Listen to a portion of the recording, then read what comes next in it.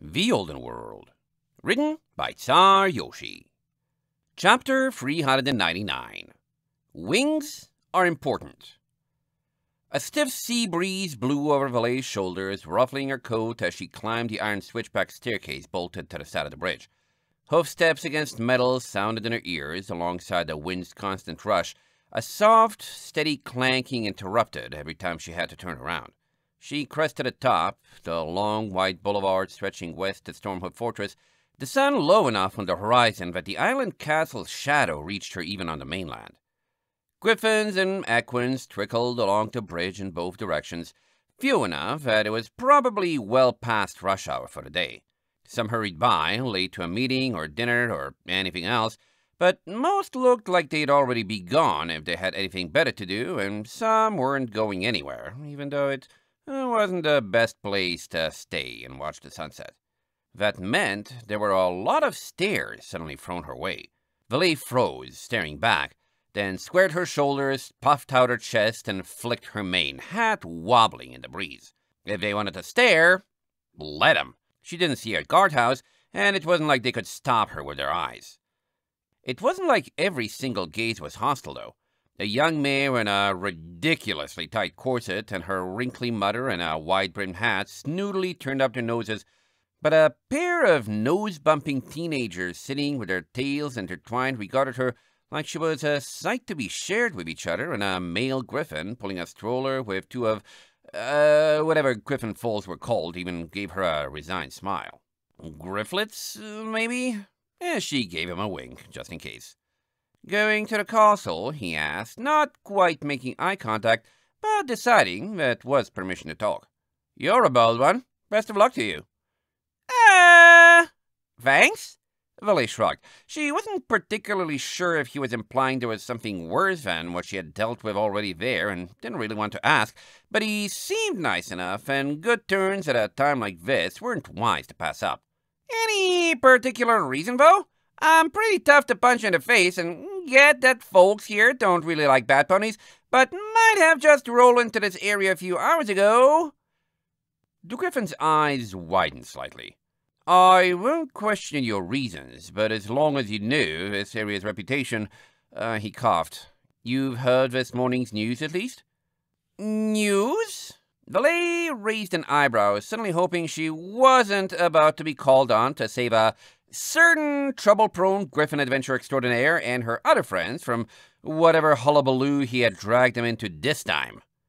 The griffin nodded gravely toward the castle. "A griffin and an airship full of ponies arrived from the trading city of Einridge, and apparently it's been invaded by Kyakistan.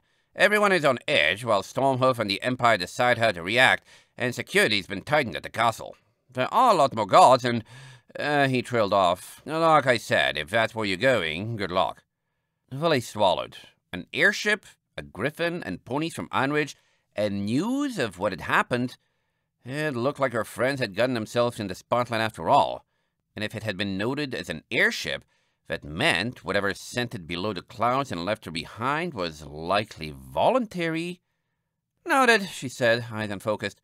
"Thanks. Any idea where those dudes would be now? The ones from Einridge?" "The castle, I presume." The griffin shrugged. "Somewhere high up. Couldn't tell you for sure." Valet thanked him one more time and set off at a stiff trot, the island fortress in her sights, suddenly both a much more urgent destination, and one she wasn't sure she wanted to reach after all. The wind picked up as Valet got further out on the water, growing to the point where she had to take her hat off just in case it blew away. That meant she had to settle for her cutesy main cut blowing at her face instead, the two long strands on either side refusing to stay nicely put, but it didn't bother her too much. Her mind was dead set on other things, like why her friends would have left her behind if the ship really could still fly. It had to be a technical issue that forced them below the clouds, even though that explanation had holes like the griffin saying it was an airship, because she knew what the alternative was, and the alternative hurt to consider. If she had been deliberately left behind.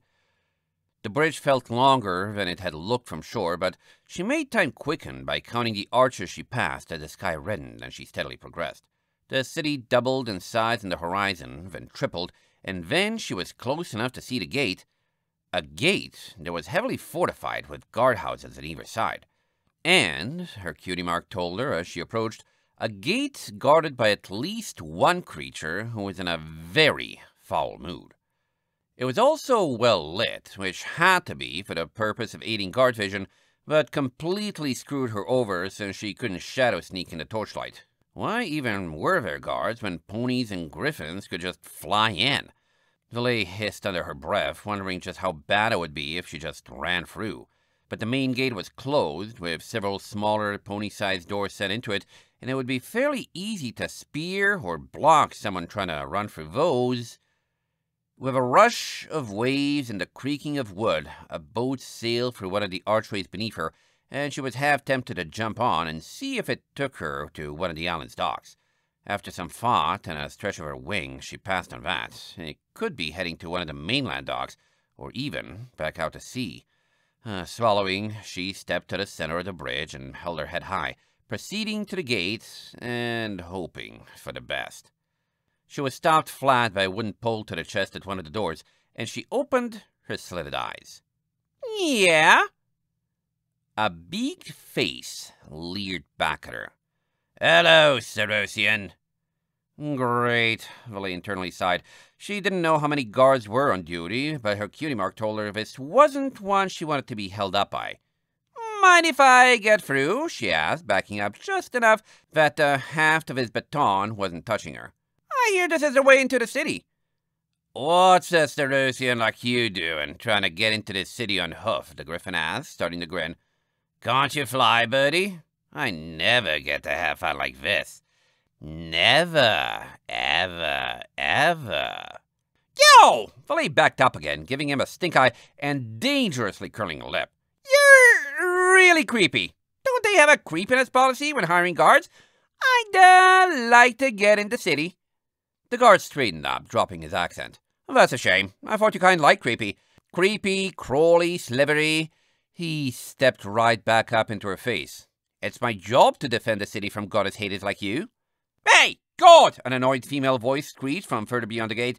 "Are you building a Sarosian? Knock that off! Stupid volunteer crews!" Valet suddenly relaxed. Finally, someone who didn't hate bad ponies for a living.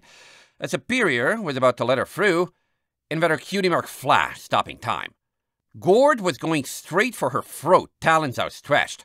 Talk about overreactions. Instinctively, Valet ducked beneath and then violently arched her back, lifting the griffin and slamming him against the roof of the gate's door, then somersaulting and bringing both hind legs down on him as he hit the floor.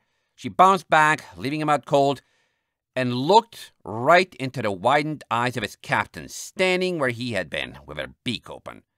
"We've had an assault!" she barked, turning around and shouting back to the city. "You three, back me up! You!" She turned and snapped at Valet. "You're under arrest!" "He's trying to stab me!" Valet protested, backing down the bridge, aware that they could fly much faster than she could run. It was knock out 4 more and leave herself in an even worse position, or be arrested. She really hated the Griffin Empire. It didn't work. The Griffin's reinforcements materialized and they charged, leaving Valet with nothing to do but brace herself. At the last second, though, she heard a creaking of timbers and saw another mast passing out from beneath the bridge, instantly spun to her side and leapt, aiming for the passing boat. Swoosh! 4 rushes of air sounded as the captain and her other guards dropped to the ship deck, barking at startled sailors and chasing frantically after Valet. Where they didn't look was the roof of the archway where Valet had caught a metal spur and swung herself back into the shadows, hiding there on its underbelly.